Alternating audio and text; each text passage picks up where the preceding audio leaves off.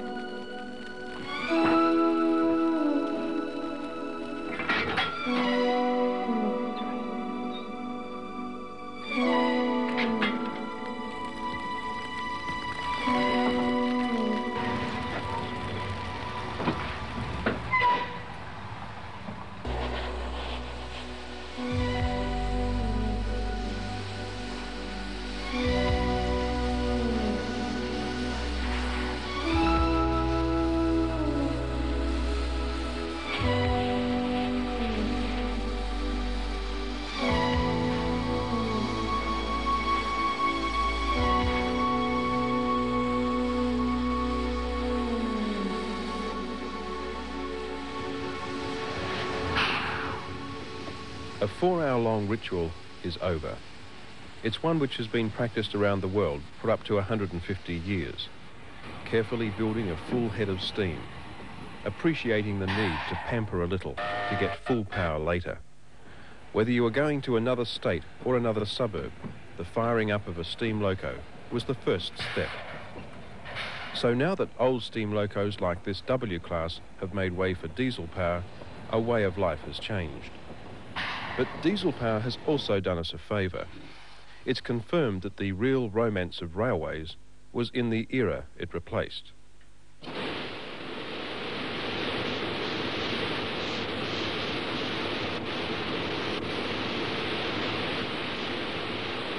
They were the days when riding the rails was an adventure.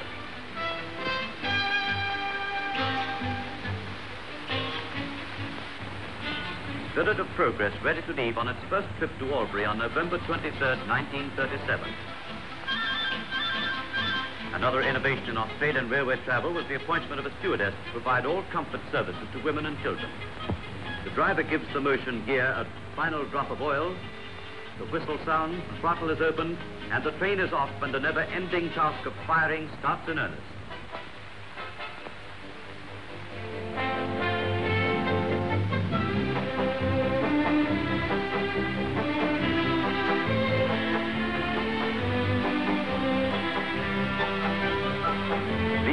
Riding qualities of this train have to be experienced to be appreciated. The streamlined Blue and Gold Express provides an impressive spectacle when it is speeding non-stop between Melbourne and Albury with its large complement of passengers. Note how the smoke from the locomotive is deflected upwards. This train is but another example of the ever-improving service which the Victorian Railways are offering to their patrons. Spirit of Progress, and no finer name could have been found for the pride of the Victorian Railways, the greyhound of the tracks, and the last word in train construction in the Southern Hemisphere. By the late 60s, the transition was complete. What had been the last word in train construction in the Southern Hemisphere gave way to huge diesels. Glistening stainless steel carriages were added, and another era on the rails around Australia was born. Today, most of the leftovers are nothing more than memorials to their own demise.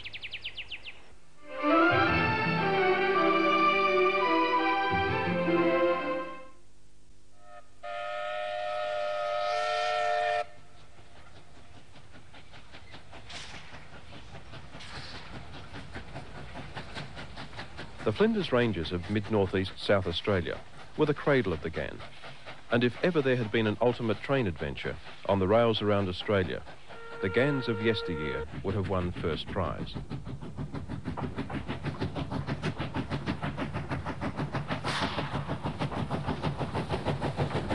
Until the age of stainless steel took over the trip in 1980, it had always been imbued with a special character. Passengers loved the challenge of the Ghan and its unpredictability. It was accepted that travelling on it was better than arriving in either its first destination at Oodnadatta or later at Alice Springs. The Ghan was something of a matriarch, unique amongst other trains and a monument to Australia's pioneering history, a train which opened up the outback. The name derived from an occasion in August 1923 when an Afghan passenger at dusk on the arrival of the train disembarked and went to a quiet corner of the yard to say his evening prayers. A railway man jokingly made a remark that we ought to call it the Afghan Express, and the train got its name, then the Ghan Express, and over the years, the Ghan.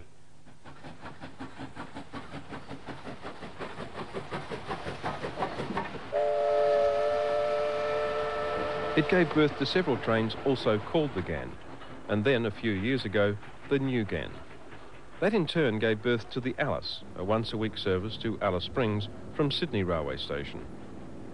It's a building which still embodies the feel that was the steam era. Its role then was as the hub of a transport system developed around the train. Yet they were days when meeting under the station clock was as ritualised and hassle-free as firing up the steam locos. By contrast, the New Ghan, leaves from the small but ultra-modern Keswick railway station, which seems to be divorced not only from the period which spawned the Ghan, but from the railways in general. Far from being the hub of a transport system, it seems determined to keep pace with airport styling. It's the tenant of an area far better known in Adelaide as a huge goods yard, not as the terminus of the city's interstate trains. We're departing platform 3 in 2 minutes. At the start of their journeys, the Ghan and the Alice are roughly 1,200 kilometres apart. But a day from Sydney and a few hours north of Adelaide, they'll share the same track, destination, and virtually the same identity. It's almost as though Sydney saw the success of the Ghan and decided to clone it.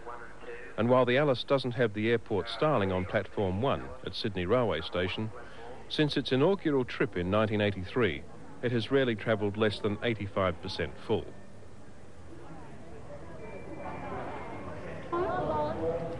Have a good trip. Bye-bye.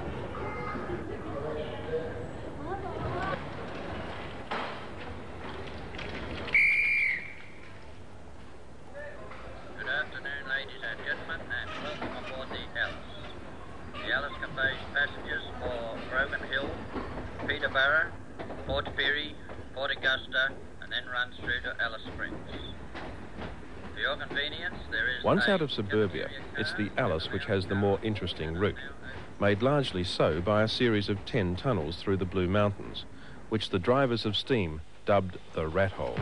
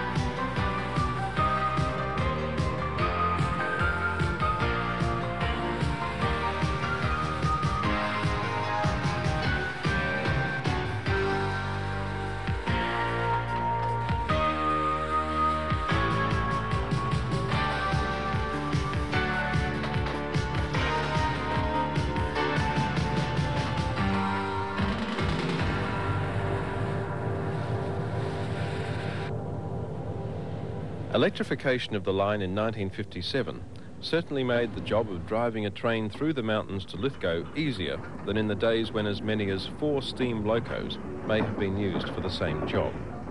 The 160 kilometres from Sydney to Lithgow has taken 2 hours and 40 minutes. It's late afternoon and time to change from electric power to diesel. What first appears as though it could be a rather frustrating affair is done with practiced ease, so the train can take off down the other side of the mountains.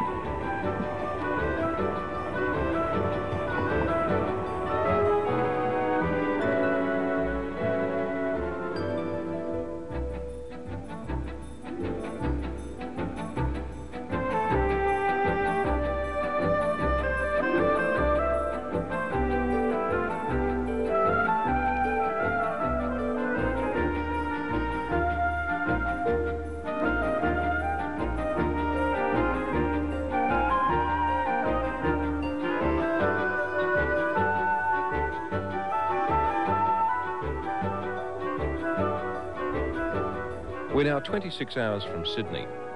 Port Pirie in the mid-north of South Australia is approximately the halfway point in the journey.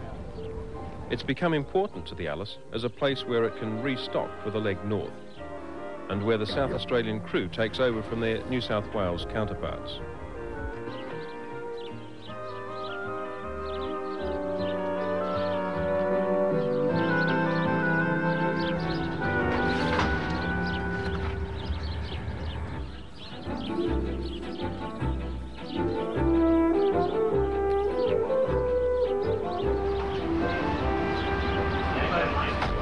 While neither group would admit it, the Alice has introduced a degree of competition, Australian National versus the New South Wales State Rail Authority. Simmering underneath is the need to have one central body in charge of the national railways.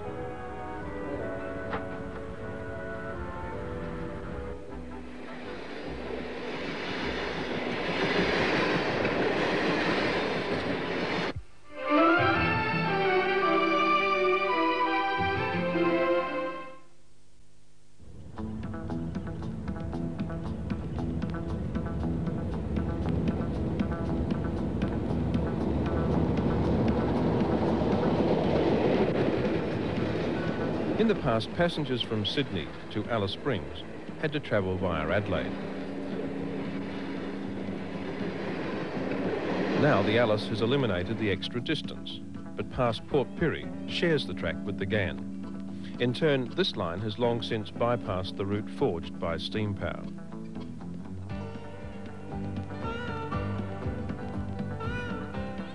It's the original route through the Flinders Ranges and Oodnadatta which won't be forgotten, thanks to a group of enthusiasts calling themselves the Pichi Richi Steam Preservation Society. The society took up the challenge to keep steam alive on the historic narrow-gauge track through Pichi Richi Pass. The Pichi Richi line was originally started as the Government Gums Railway in 1877, and the construction continued through 1878 to 79 when the train reached Corn, and eventually in 1891 the line reached Oodnadatta. But the plan was the Great Northern Railway to go right through to Darwin. This never eventuated and took until 1926 when the Commonwealth Railways took over the operation of the line and extended it as far as Alice Springs, its current terminus. These ruins are the only remnants of the township of Pichi Richi, which existed long before the railway. It was the overnight stop for bullock wagons and travellers from Port Augusta. When the railway first came through here, the trains ran only once every 2 weeks, stopping overnight at various townships, so the passengers could sleep in a hotel, then continue their journey the next day. That was presuming the train hadn't broken down or come off the tracks. Its record wasn't exactly unblemished, and even now history sometimes repeats itself.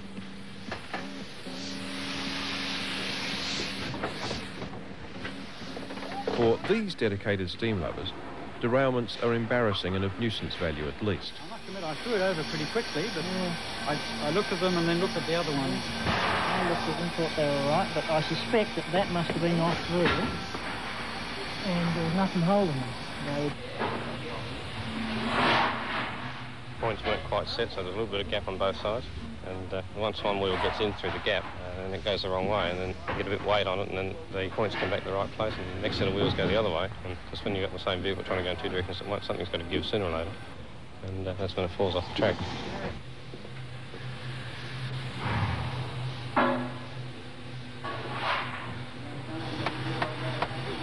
Well, all we did was put those plates in.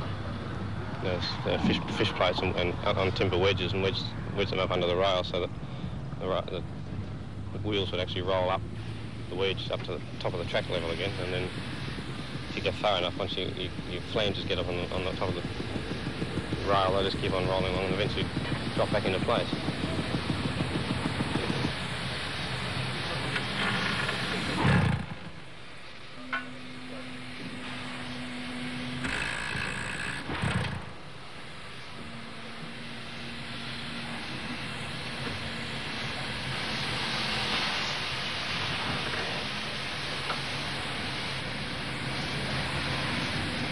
These enthusiasts have only 40 kilometres of track to play with, but the Pichi Richi Railway operates according to established railway procedure. Welcome to Pichi Richi Railway. With just a hint of bureaucracy. One or two things that I must announce.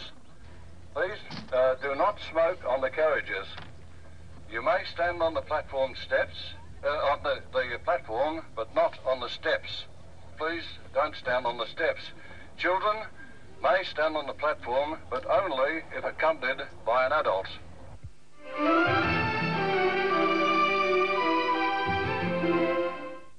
The society comprises people from all walks of life.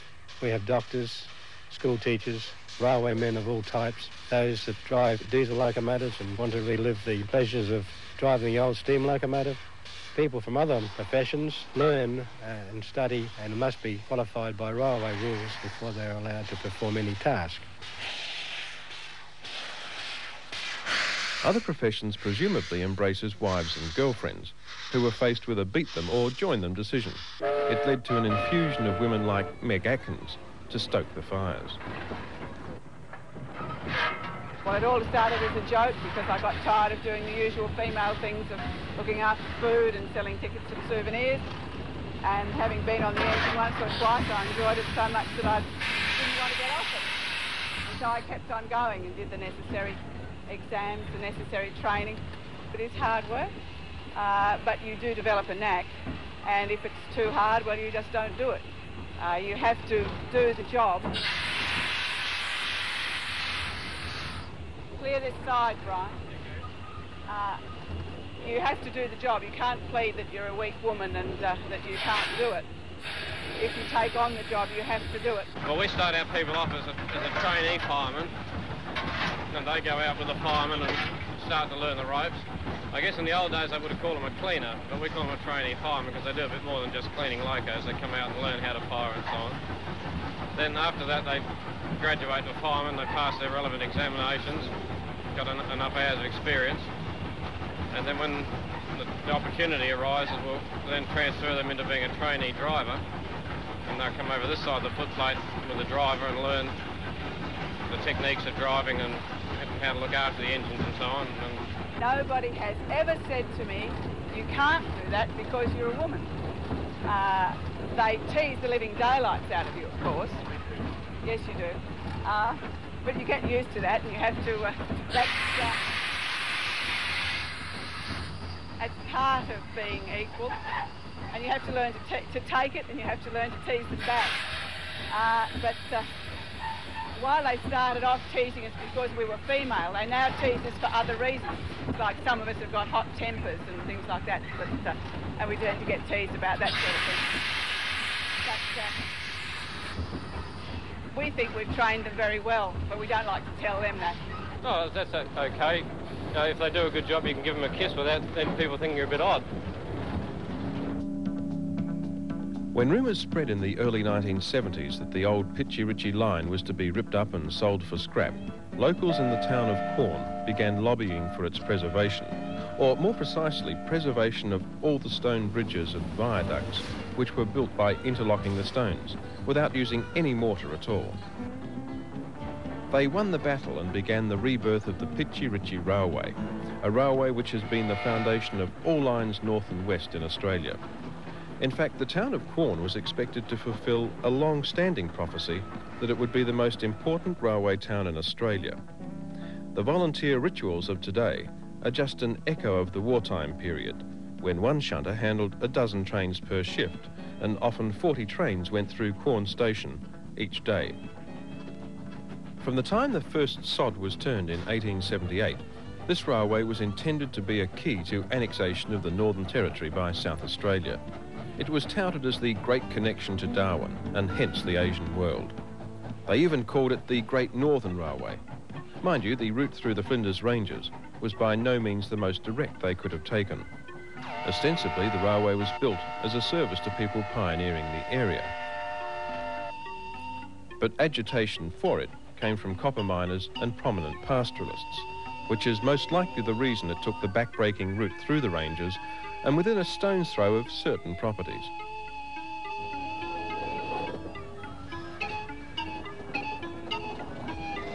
Still, by 1881, the line was through to a place called Beltana. Today, Beltana is all but forgotten. The railway station is a shop for tourists, and the trappings of its former status are barely discernible. The old freight shed stands idle, a far cry from its heyday a century ago, when the town was a base for development of the line. 1,000 construction navvies invaded it, offering profits on one hand and violence on the other.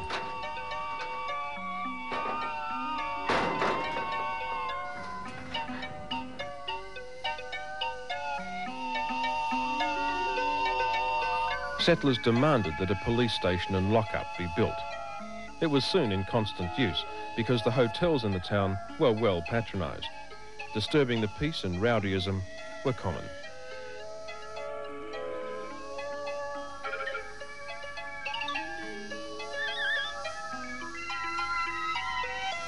The townsfolk were also worried by large-scale desertions from the gangs of navvies. Some simply walked off the job and disappeared. Others returned after a few days, and many lurked in the bush outside Beltane and raided stores and homes for food and money. If violence and intimidation weren't enough for the settlers, death from sickness and accident was prevalent. Beltane represented a period when many navvies and railway workers died or were killed near the railway line. Death was often the price to pay in developing the outback, not only with the railway, but earlier with the overland telegraph. For most of the time, it was no more than a torturous slog. Cuttings like this one were dug by hand.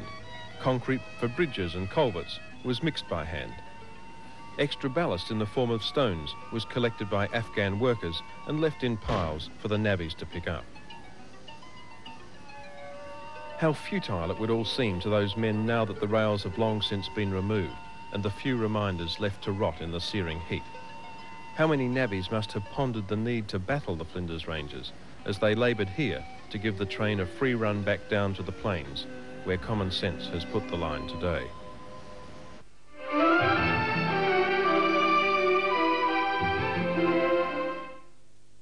When the route of the Ghan was repositioned for the third time in 1980, it was even further west. It marked the beginning of a single-gauge overnight trip to Alice Springs from Adelaide and sowed the seeds of the Alice from Sydney. It was something the drivers more than anyone appreciated. The last Ghan was a hard train to work, and it's part of history that's gone down, and we've had to go into a new phase of railway working to work trains at higher speed and get a better service for the public.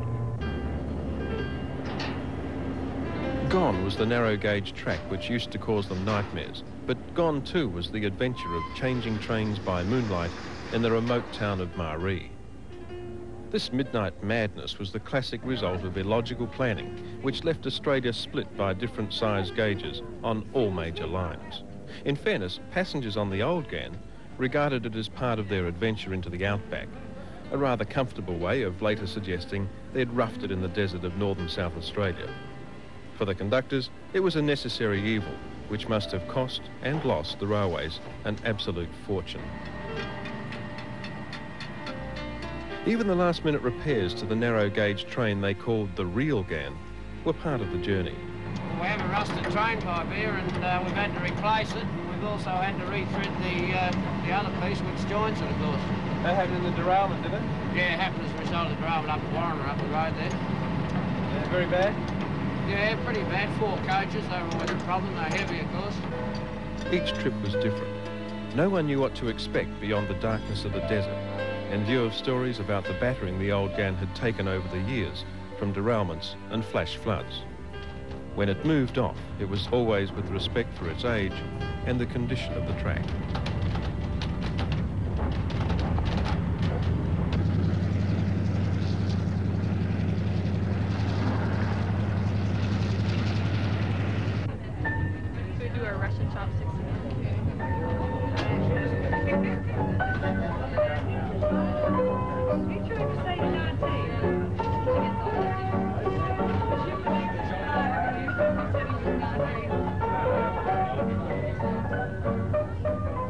At this stage of the journey on the old Ghan, there were no strangers.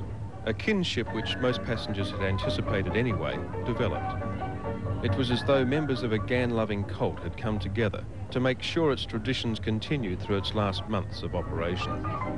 The designers of the German-made club car, with its polished walnut walls, originally designated the 3 sections of the car for music, smoking and ladies. Yet apart from the piano being the centrepiece, any divisions were imagined. Passengers were always on the move, joining in wherever they could, adding to the gregarious spirit.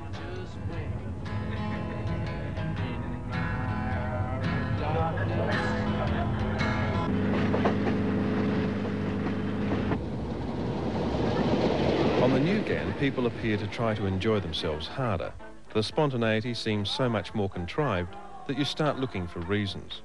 One might be that the broad base of age groups obvious on the old Ghan has gone, or that in an overnight trip there's simply no time to make an effort.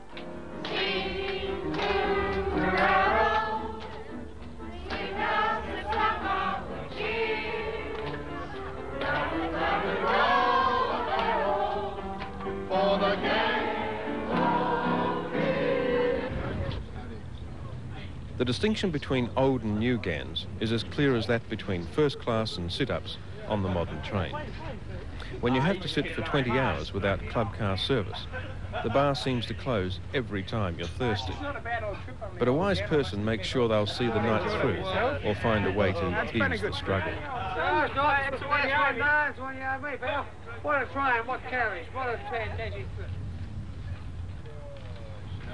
It's impossible to escape the irony that on the new Ghan, it was mainly older people singing old songs, while on the old Ghan, it was mainly young adventurers singing new songs. Show me the way to go home. I'm tired and I want to go to bed. I had a little drink about an hour ago, and it's gone right to my head. Wherever I may go, on land of sea or woe, will always hear me singing this song. Show me the way to go home. I'm tired and I want to go to bed.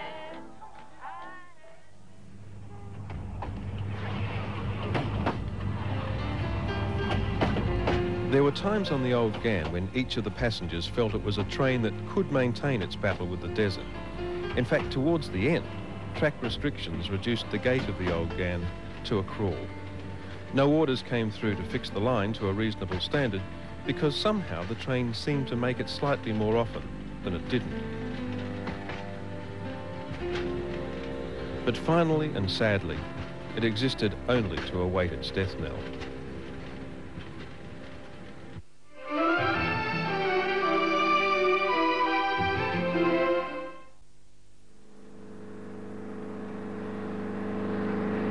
At places like Edwards Creek on the old Ghan, passengers had the chance to get out when the train stopped.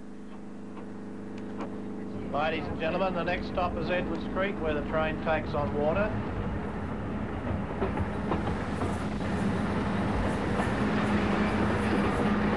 They leave the train for a few minutes while we're watering the cars, but don't wander too far away from the train.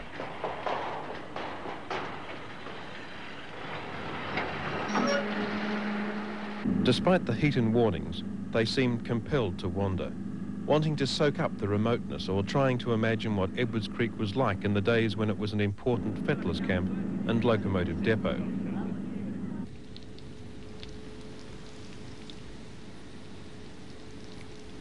If one thing has been common to all Ghans, it's been the need to take on water in an uncompromising desert.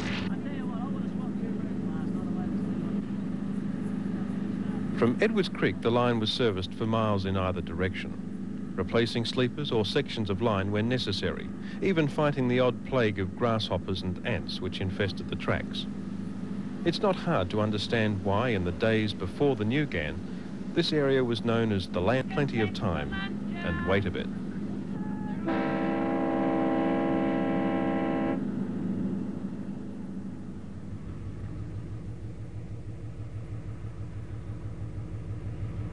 The old single loco took a good kilometre or two to get the train wound up. And even then, the fastest it travelled was 40 kilometres an hour. It could never be said that the route of the old Ghan was endowed with scenic splendour. The Augie-Buckner Bridge over the Nils River was a highlight.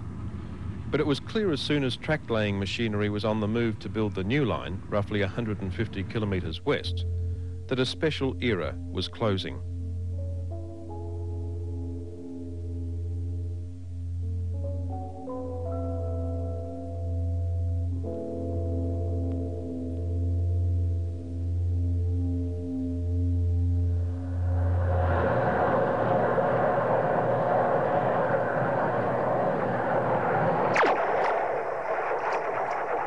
Not only were there the sounds of new technology, but the rail was being welded together in one continuous piece to take away the familiar clickety-clack of bolted track.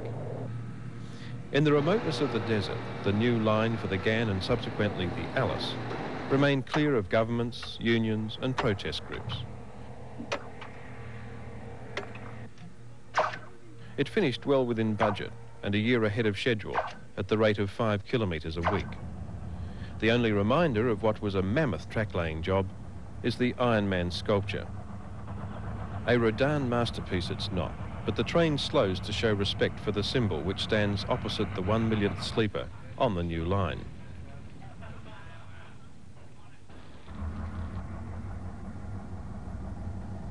Yet history will no doubt record the new bridge across the Finke River further north as a more significant monument. It's taken away the Russian roulette aspect of rail travel to Alice Springs and become a counter to the Finke's flooding tantrums. It's hard to believe that in 1980 this was the main line north and the track across the Finke. No wonder track inspectors used to regard it as not a day-by-day proposition, but hour by hour. Over the years, the strategy here remained simple. When the line washed away, it was replaced. The river silt quickly hid any evidence that outback rivers can turn into torrents with little warning.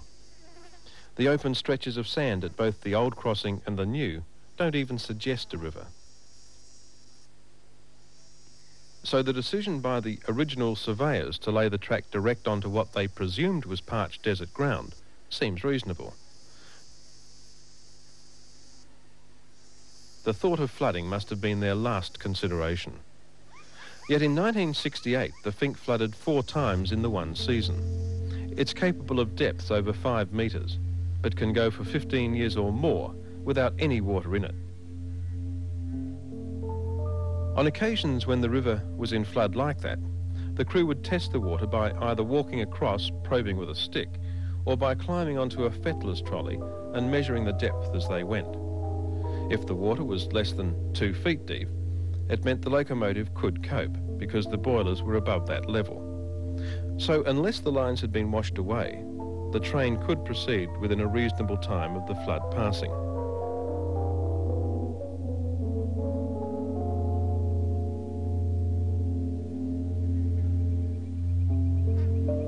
Not so with diesel engines. They could handle only 3 inches of water over the track, so it was common for trainloads of passengers to remain stranded in the outback for days and weeks on end.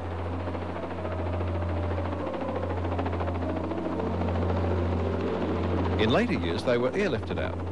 On one occasion, the Ghan drew into Alice Springs railway station at the appointed time in the morning. It just happened that it was 3 months late. Early the morning after leaving Adelaide, the new Ghan heads into the McDonnell Ranges and towards civilization. It's the moment in the last few kilometres when people on the train are keen to voice their assessments and opinions. We've always gone by coach everywhere we've been, and this is our longest train trip. And this has really surprised me. Yeah, the food's excellent. Yes, food. You could know. No shortage of food, it's real good. The top bunks are not comfortable. You feel as though you're a bottle full of soapy water being shaken around. I couldn't get a cup of tea unless I walked the entire length of the train. True? Yes. A lot of little old ladies like a cup of tea. They don't want anything stronger. So there you are. Only complain. The entertainment's good. Make your own entertainment and join in, and we're happy. It's very good, isn't it? Yeah, really good. Very good. It surprised me, really. Yeah. Yes, we'd do it again. Wouldn't we? Yeah, certainly I would. Yeah, I would. It was good. Brian and Vera have made the trip to Alice Springs their own. They've lost count of the number of times they've passed through Heavy Tree Gap, gateway to the desert centre. And they'll add another to their list in a few hours' time, when the train heads back south. Well, you're getting there so quickly with this one, you know, your trip's over so quickly, whereas the old Ghan, you had a couple of days and it was, well, we just thoroughly enjoyed it. These days you can travel in a train like this to the Indian Pacific from Sydney to Perth or perhaps the Alice from Sydney to Alice Springs, or over in the eastern states you've got the various trains there which are quite similar, but the old Ghan was just something different. It was old and it was a slower trip, more relaxed, yes, and everybody was on a slow train and taking their time and thoroughly enjoying it.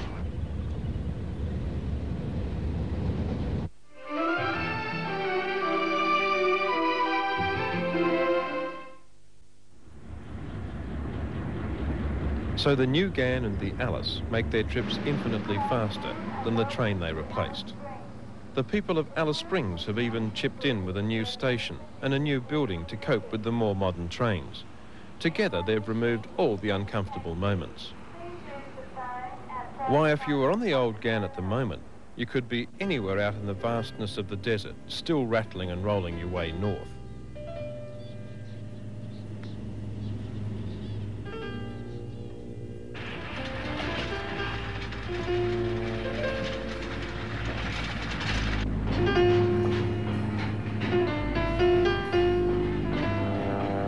Head conductor Aspro Lyons, a legend in the railways, might have been navigating the corridors and checking on your general well-being. Morning, have a nice sleep. Yes.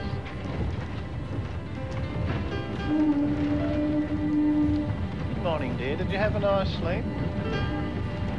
While up front, the drivers had plenty of time to boil up a brew.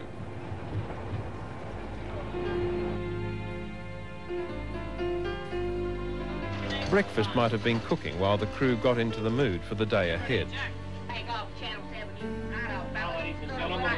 The Channel 7 news crew on the Ghan. Probably known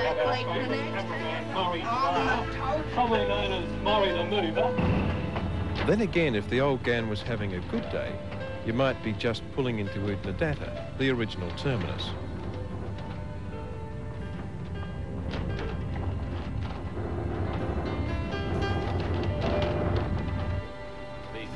Old. Used to be on the old trains in the non-air conditioned days. 2 taps, hot, cold. And then you just followed it away? Yeah. And closed it? Yeah. Or Aspro, now content with the well-being of passengers, could have been showing you his train. Oh, well, they just pull down, isn't it? They're made up in the morning, and then they just pull them down like this. Strangers would have become friends, encouraging you to lounge around and sing for a while. Looking for a lift to get you up the track to Alice Springs. You can forget about a plane, they only go too fast. The only way to go is the one that gets there last. Now I'm talking about a train and I'm talking about a track that runs from here to Alice Springs and sometimes gets you back. Now I want it ain't no speedster and it's not too flash or fine. It'll always take you sometime a little bit further up the line. On the Ghan. If you want to see the land, ride the Ghan. Oh, it's a magic boomerang. It's a wonder it ever makes it back again. On the Ghan. If you want to see the land, ride the Ghan. Oh, it's a magic boomerang. It's a wonder it ever makes it back again. Heavy Tree Gap, where the old line simply faded into the sand by contrast with the sealed bitumen road, was still 24 hours away.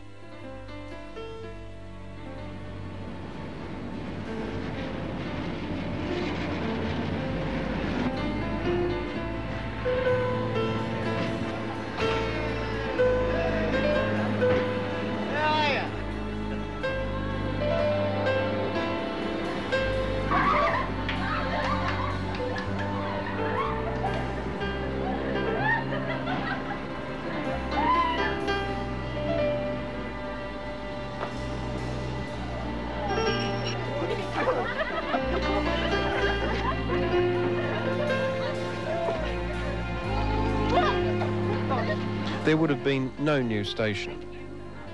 50 years married, this lady. Yes, good wedding, thank you. And there would have been the awkward goodbyes that come from real friendship. While someone said something stupid like, on the old Ghan, it was better to journey than to arrive.